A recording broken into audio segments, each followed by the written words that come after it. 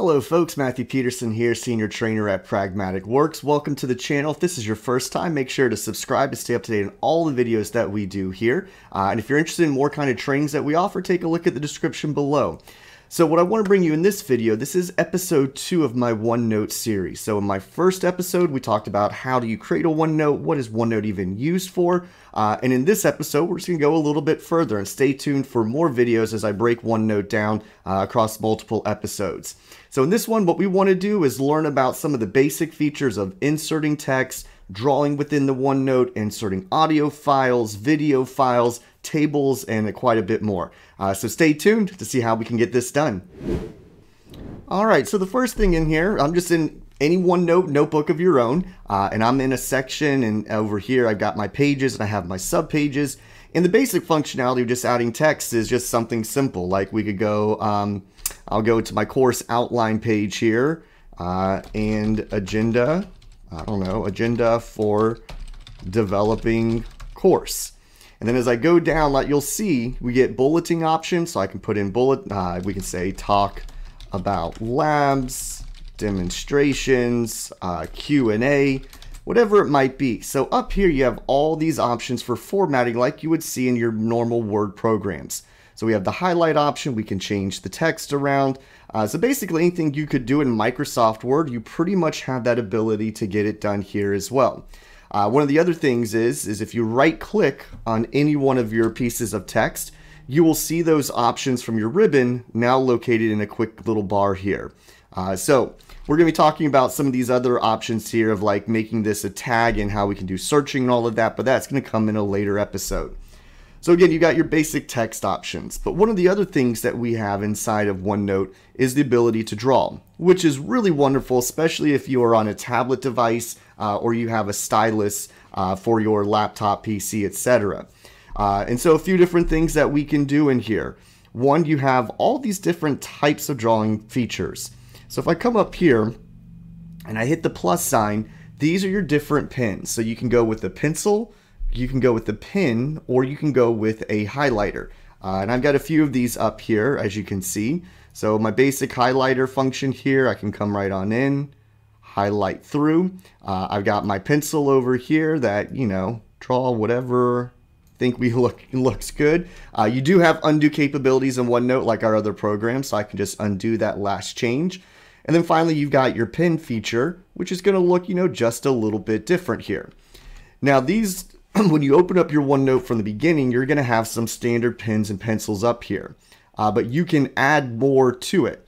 And then once you add one in, if you want to modify it, the way that that's done is if you hit the little drop down next to it, you can choose what do you want the thickness to be. What kind of pre-built out of the box color would you like? Or do you want to go and start looking for more colors as well? So very easy to take your pens, pencils, highlighters and modify them to your liking. And then you can even drag the order of which ones you use, kind of like the most common. So one of the other nice things that I liked about this when I was a teacher is I could draw, I could write something. I have the worst handwriting. You're about to see that, even though, especially because I'm using a mouse here. So if I try to write my name here, so Matt, what we can do is up here, we can select basically the selection tool up here, or the lasso tool. And so once I select that, I can now draw around a selected picture image that I have drawn myself. And then from right here, I can say, take this and move it from ink to text. And when I do that, pretty neat. We now have Matt here. There's some shapes that come pre-built in here as well, where you can draw and make your nice shapes. I use this all the time for when I was doing graphing inside of the math classroom.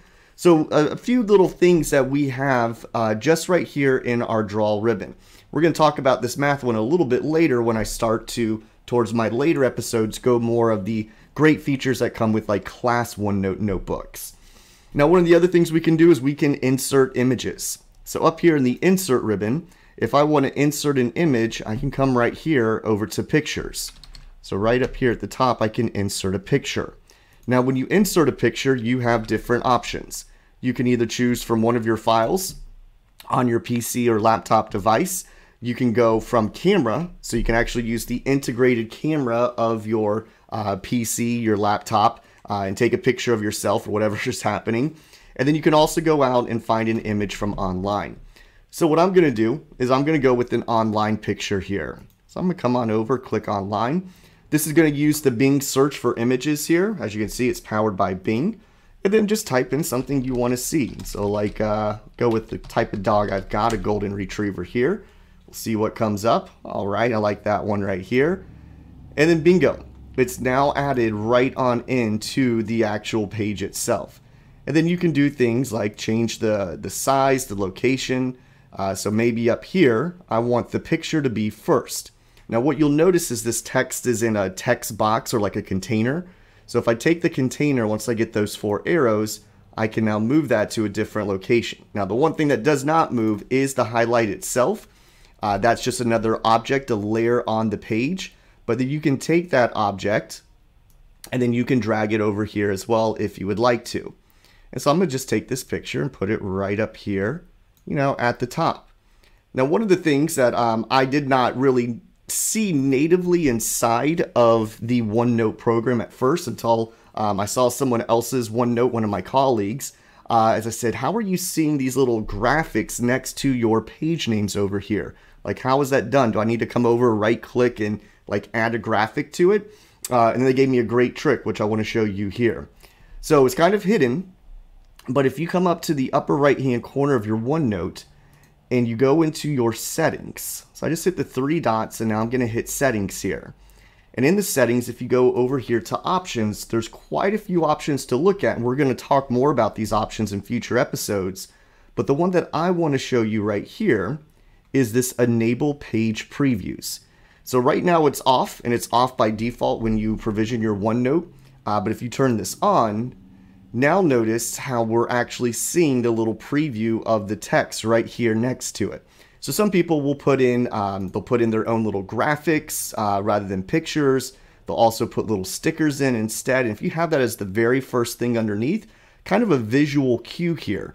And you can also start to see the text. So it's going to do the first image it sees and then the first text box with just a little bit of the information there from it. Now, one of the other things that we can insert into our OneNote notebook is we can insert audio files. So if you come up to your insert ribbon and you choose audio, from here you would allow it to access your microphone, and then from here you can start to record audio if you want to. And so you can record, you can stop, you can play, you can bring in your own audio files as well. As you can see right now, it's recording me. So if I hit stop here, that recording is now saved. And so this is really great, again, for when you have collaboration with your OneNote, or you want to give yourself a quick note and you don't want to actually write it down. So we're going to learn about how we share OneNotes with others. Are they view-only people? Can they collaborate with us? I used this feature a lot when I was a former teacher. So when I would put down questions of here's what I need you to answer, I'd give them, you know, if I thought the question, maybe they need a few more details, I would say, hey, don't forget when doing this order of operations problem to show each and every step underneath. So it's another little feature that we have inside of OneNote. And the last one that we're going to wrap up for today in this episode is how you can insert videos for your users. So actually there's 2 more things. One is a table. So let me come right over here. We go to insert, table. We choose our table size. So maybe I want it to be 2 by 3. And then maybe I want to put like the name of the student, maybe like their favorite animal, and then I can just start, you know, logging this in. So I can say Jack is a dog, I can say Layla is a lizard, and then if I need more, I just hit return and we can add more rows to it. And if you right click on your table and go to your table settings, this is where you can insert rows above, delete your rows, delete columns, and then finally you can just delete the table if you want to as well. And then you can format this in here as well. You can see your format options.